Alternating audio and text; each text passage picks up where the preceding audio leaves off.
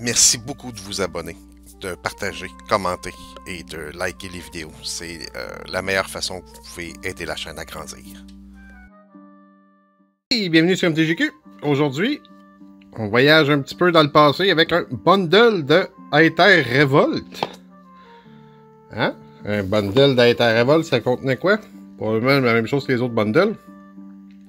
Le guide des joueurs, une boîte de carton, 10 booster packs, 80 LAN, un spin down, puis une référence card. Évidemment, ben, bundle. Voyons, bundle. Aether Revolt veut dire invention. Est-ce qu'on va être assez chanceux pour pogner une invention? Sinon, évidemment, c'est Paradox Engine, Walking Ballista. Il y a quelques très bonnes cartes dans Aether Revolt encore en date d'aujourd'hui. Puis, c'est une série que j'ai toujours aimée. Donc, le petit manuel. Comme vous voyez, la boîte qui sert à rien. Puis, ce qui nous intéresse, allez, est là. Le spin down. Le spin down avec le petit logo d'Aether Revolt. Les lands. Et les quick références. Puis ben, nos 10 boosters qu'on va ouvrir sans plus tarder. On y va, c'est parti. Que la chance soit avec nous.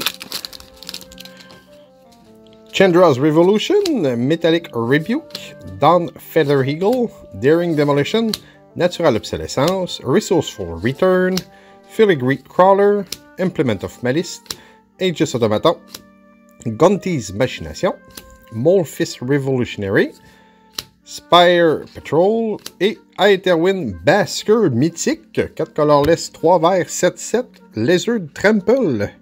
Quand il entre sur le battlefield ou qu'il attaque, tu gagnes une énergie, puis tu payes une énergie, puis il gagne +1/+1 jusqu'à la fin du tour. Et un Consulate Turret Foil. On va commencer avec une mythique. On poursuit.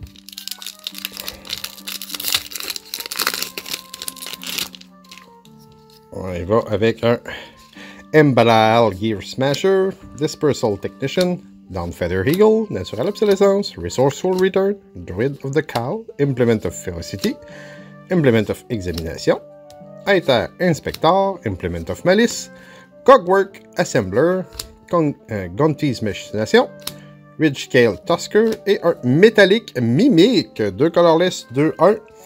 Quand il rentre sur le battlefield, choisis un type de créature, métallique mimique, et les types de créatures en plus de ces autres types, puis des créatures que tu contrôles qui partagent le type.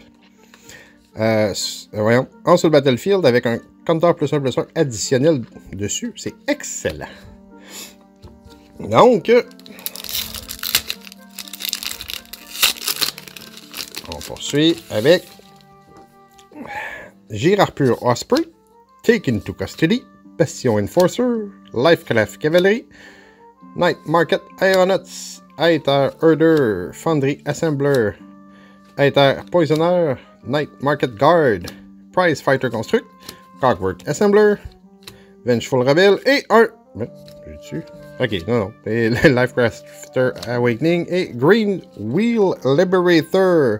Un colorless, un vert, Elf Warrior 2-1.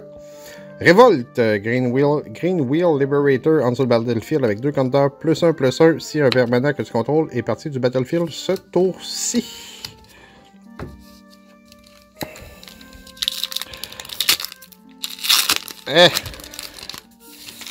On est 1, 2, 3, 4, 5. Ah, pas moi, c'est encore. Aether Swooper, allez, Évasion. Aether Chaser, Night Market Aeronaut, Silk Weaver Elite, Defiant Salvager, Universal Solvent, Night Market Guard, Destructive Tempering, Foundry Assembler, Restoration Specialist, Sly Requisitor, Pacification Array et un Dark Intimation. 2 colorless, un bleu, un noir, un rouge, sorcerie. Chaque opponent sacrifie une créature ou un Planeswalker. Ensuite, discarte une carte. Tu peux ramener une créature ou un Planeswalker card de ton graveyard et ensuite piger une carte.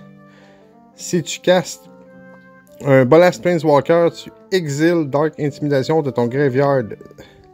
Et ton Planeswalker arrive avec un compteur de loyauté additionnel sur le battlefield.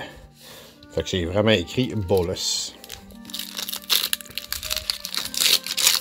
On continue avec un Precise Strike, Hater Swooper, allez, Évasion, Prey Upon, Defiance Salvager, Scrounging Bantar, Destructive Tempering, Foundry Assembler, Negate, Prize Fighter Construct, Salvage Scuttler, Restauration Spécialiste, Cerveau Schematic, Paradox Engine! 5 colorless Legendary Artefacts. Quand tu castes un spell, tu en tapes toutes les non-land permanents que tu contrôles. It's Paradox Engine good.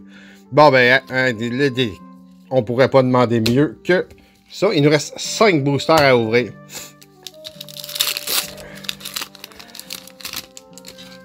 Aether Chaser, Leave in the Dust, Decommission, Renegade's Gateway, Lifecrafter, Bestiary, Fen Howler, Iron, Thread Crusher, Foundry Assembler, Negate, Mobile Garrison, Scrapper Champion, Salvage Scuttler, Aerial Modification et un 8 from the Cowl. 3 colorless, 2 verts, enchantement, Revolt. Au début de ta fin de tour, si un permanent que tu contrôles est parti du battlefield, ce tour-ci, tu révèles la top card de ta librairie. Si c'est un permanent, tu le mets sur le battlefield. Sinon, tu l'avais en dessous de ta librairie. Il en reste 4. Il en reste 4. Puis déjà là, avec le Mimic, le Paradox Engine, le reste, ce n'est que du bonus. Wrangle, Interland, Conviction, Cruel Finality, Unbridled Growth, Fort Bridge Prowler, Implement of Ferocity, Reservoir Walker, Implement of Malice, Filigree Crawler, Scrapper Champion, Efficient Construction, Airdrop Aeronauts et un Inspiring Sanctuary, 3 colorless. Les non-artefacts spells que tu as ont Improvise, ça veut dire qu'ils peuvent. Les artefacts peuvent aider.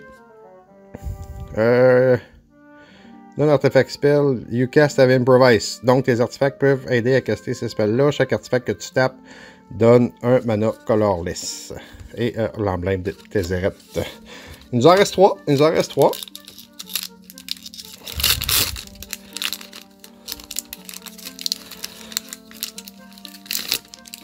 Metallic Rebuke, Caught in the Bright, Precise Strike, Druid from the Cold, Fort Bridge Prowler, Aether Herder, Ice Over, Watchful Automaton, Augmenting Automaton, Implement of Examination, Renegade Rallier, Enraged Giant, Consulate Dreadnought et un Midnight Entourage, 2 colorless, 2 noirs, Aetherborn Rogue 3-3. Les autres Aetherborn que tu contrôles ont +1/+1.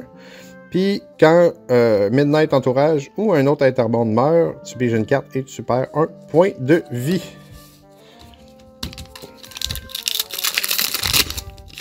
Deux à faire. Choc, Shipwreck Mori, Caught in the Bright, Fen Howler, Silkweave Elite, Fort Bridge Prowler, Implement of Examination, Reservoir Walker, Destructive Tempering, Naram Renegade. Il me semble qu'il reste beaucoup de cartes. J'étais à la Uncommon, il y a une foil au minimum. Renegade Rallier, Crackdown Construct, Quicksmith Rebel, Human Artificière, 3 colorless, 1 rouge, 3-2. Quand il entre sur le battlefield, target artefact que tu contrôles, gagne, tape cet artefact pour faire 2 points de dommage à une créature ou un player tant que le rebelle est sur le jeu et ce n'est qu'une foil avec un bastion Inventor. Ah, et le dernier pour la route. Precise Strike, Aether Swooper, Alley Invasion, Silkweave Elite, Defiant Salvager, Prey Upon, Verdant Automaton, Watchful Automaton, Aegis Automaton. Ça fait Automaton longtemps, je tenais de le dire. Countless Gear Renegade. Oh! Gifted Aetherborn. J'adore cette carte-là. Naram Renegade. Et il n'y aura rien. Hidden Stockpile et un Barrel's Expertise. 3 colorless et 2 bleus. Tu ramènes jusqu'à 3 artefacts et ou créatures dans les mains de leur propriétaire. Tu peux caster un sort qui a un mana coût de 4 ou moins.